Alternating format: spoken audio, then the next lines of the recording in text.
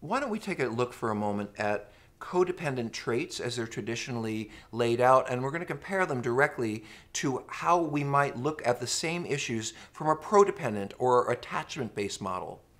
So, for example, codependency emphasizes a lot of words like enmeshed. I would look, instead of enmeshed, how about deeply involved?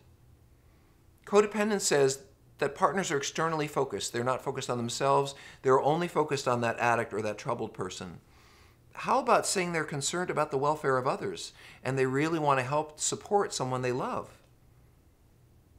Codependence says that partners are enabling when they're trying to make the problem better. How about they're concerned and trying to fix it and actually being supportive?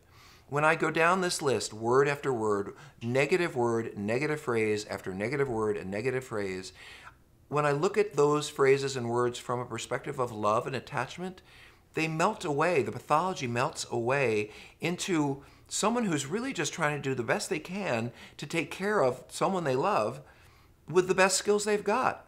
And you know, maybe that partner does have trauma in their history. Maybe they did pick this person because it mirrors their own trauma. Maybe they are acting out some of their own history of trauma in the relationship.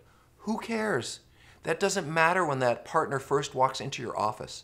When they first walk into your office, what they want is us to get down on our knees and give them a hug and say, "Oh my God, you've been through such a hard time loving this person who is so broken, and I'm so sorry. And let me validate and support you for the love that you've given, because clearly you've stayed with this troubled person, you've given up your own life to try to help this troubled person, and I want to validate and celebrate that.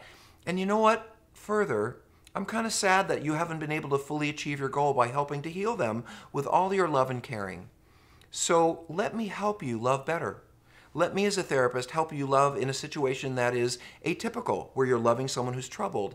And I think if I join with that person and celebrate the love they've given, honor the things they've done, then there might be room for me to parse what has been helpful and not helpful in terms of what is best for that situation.